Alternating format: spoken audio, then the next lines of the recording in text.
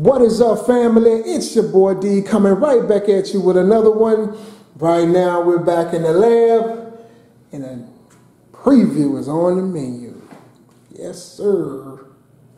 All right, enough of that. So what we have here, as you guys can see, is the Peerless STW350. If I can get that focus right there, there she go. And this is by Tymphany, okay? STW350 is what this is. So what is this? This is going to be my replacement for my blown Scar Audio VVX12. It's resting over here. Out of the way. She gone, y'all. Rest in peace. But she do have a big sister. And when I say big, I'm talking about big. Now, the sheer size of this thing is enough to intimidate some. Just look at it. High roll surround. I mean, that's kind of standard, right? High roll surround, big old cone.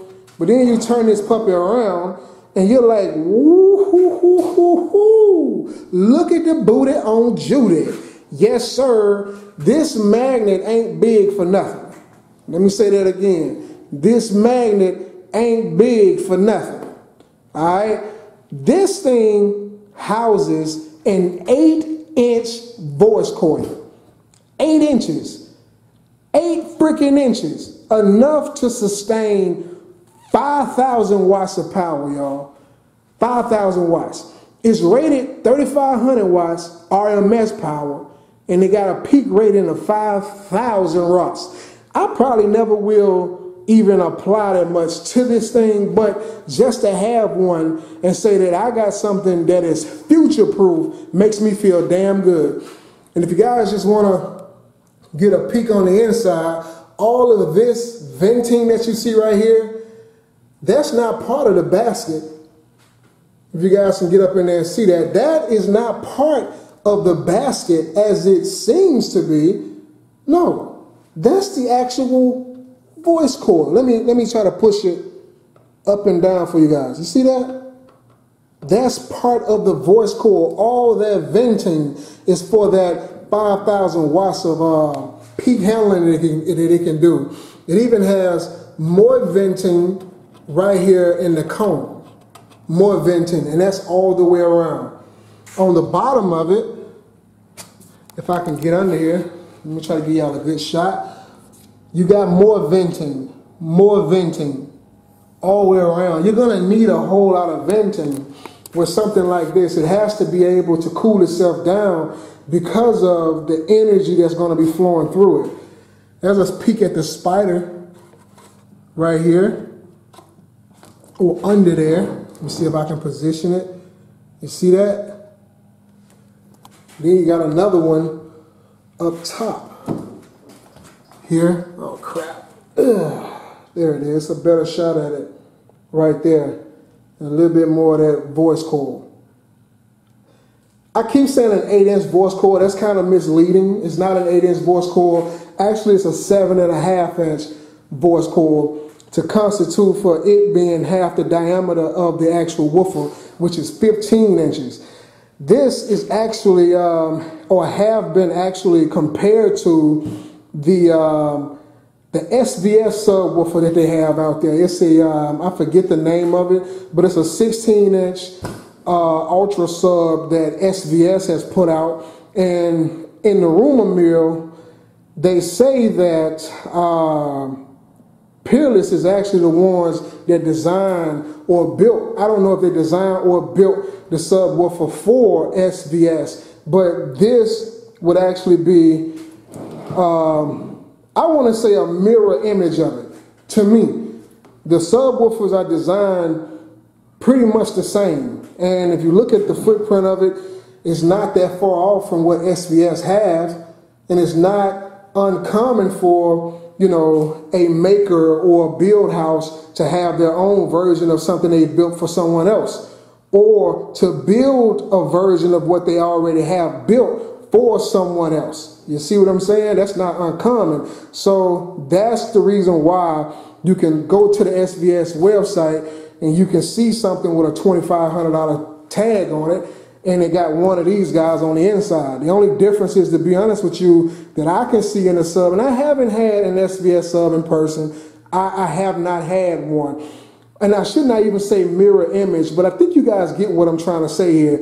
It may not be a mirror image of it, but the way that it is constructed and the technology behind it is pretty much the same. Okay, the SVS sub is actually an 8-inch, has an 8-inch voice coil to constitute half of the diameter in which that sub is rated at, which is 16 inches in diameter. And this one here is actually 15 inches in diameter. So the voice coil is half of the 15, which is 7.5. That's what I picked up on it just from the numbers alone. But anyway, I am very, very excited. This is not, I didn't even mean to make this a comparison video about SVS and Peerless. I don't even know enough about SVS. Every time I look at their price tags, I just run away. It's like window shopping with SVS and your boy D, because I just can't afford a whole lot of what they spitting out. But to get my hands on one of these, I am very, very excited about it. And once again, I'm gonna give you guys a once over. These are this is a dual 8-ohm subwoofer. The only downside that I hate about it, but hey, I think this was actually intended for a theater setup. Okay, so that's why you got it being capable of a 16-ohm load, because for the most part, most home theater systems are in between 8 and 16 ohms. But you can do some car audio with this. It won't go to 1 ohm. It won't go to 2 ohms or half ohm or anything like that you would see normally in a car audio subwoofer of this magnitude. This thing here actually, of course, by being dual 8, you can put it either 4 ohms or 16 ohms. And if you want to do car audio, you better put it 4 ohms, because I don't know anything, any car amplifier that can put out 3,500 watts at 16 ohms. I don't know who the hell doing that. And like I said, I don't know everything. That's why I reach out to you guys so often. But yeah, I'm very, very excited about this. The amplifier that I currently have inside of my car is an audio pipe. I actually got the box for it right here. You guys give me a second. This is what I'm going to be powering it from right here, is the audio pipe 2000D. 2000, the APMN. I keep calling, I've been saying this thing wrong the whole time. I've been telling y'all APMI, and it's actually APMN 2000. So I'm sorry about that, guys. I'm surprised no one has corrected me on that, because I sure have been giving it to y'all wrong. But it's the mini design. They say it's a mini design. This thing is freaking huge.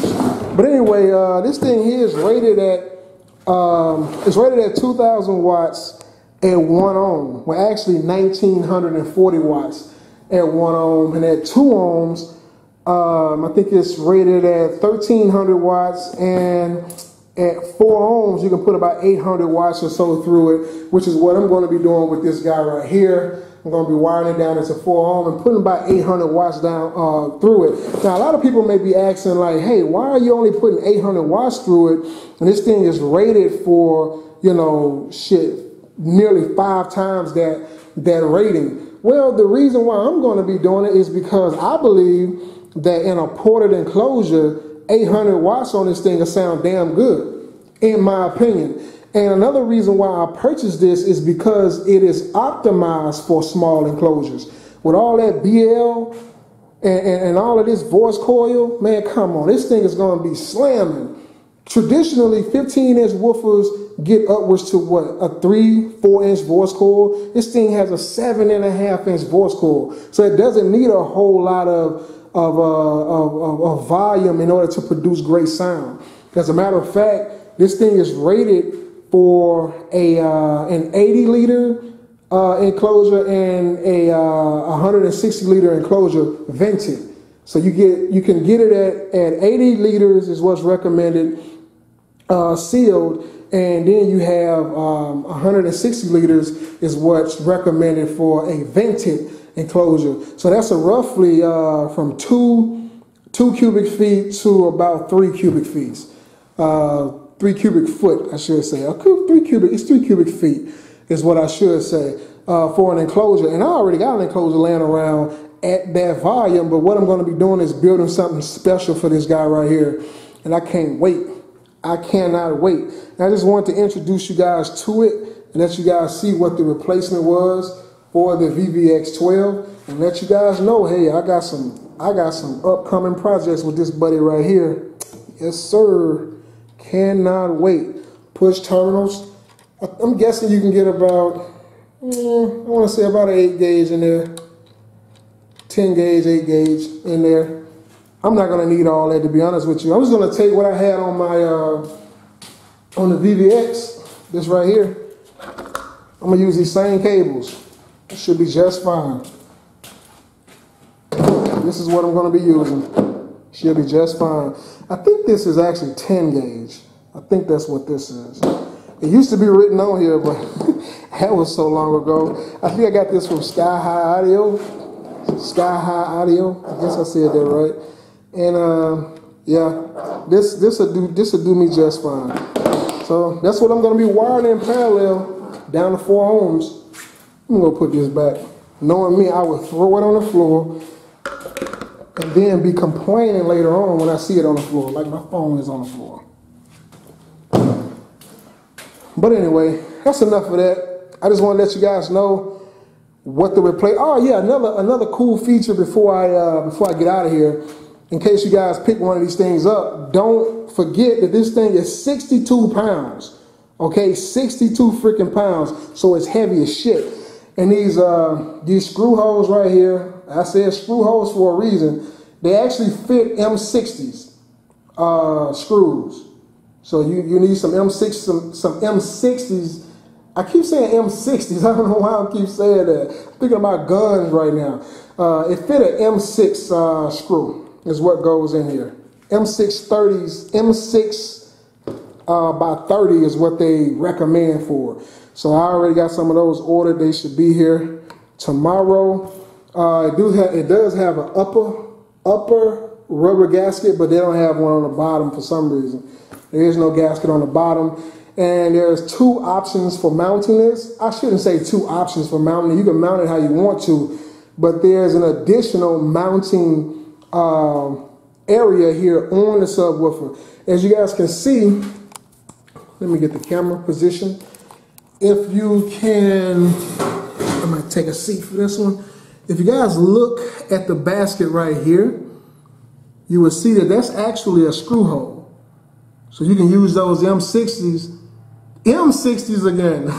So you can use those M6 screws to bolt right here as well. So you can build this where it will fit inside of a brace internally and have it secured here as well. So you got, I think 8, 1, 2, 3, 4, yes, 8 of those all the way around there as well. And it's 8 here as well. So it's 16 screws in total is what you would need. I got me a pack of 30 just in case, you know how we lose stuff.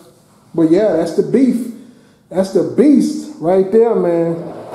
They call it the STW350, but I'm going to start calling it the Behemoth. That's what it looks like to me, man. It looks like a freaking behemoth. Look at that thing, man. But enough of that. I'm like a kid. I'm like a kid right now at Christmas time. I feel really, really good about this. Anybody that knows me know I'm finna tear up some shit with this one right here. I can't break it. I mean, shit, it takes 3,000 goddamn watts. I ain't got no 3,000 watts. So all I gotta do is make sure I don't clip and burn it. But with all this venting and all that voice coil, one perk to having a large voice coil or a larger voice coil is power handling. So even if I clip this damn thing, it may still survive, you know? All this damn glue and shit, they put plenty of it on there. It's everywhere. I like it. But anyway, let me get on up off here, let y'all get back to it. Until next time, don't forget to like and subscribe. Leave a thumb up if you like the video. Thumb down if you think it could have done a lot better.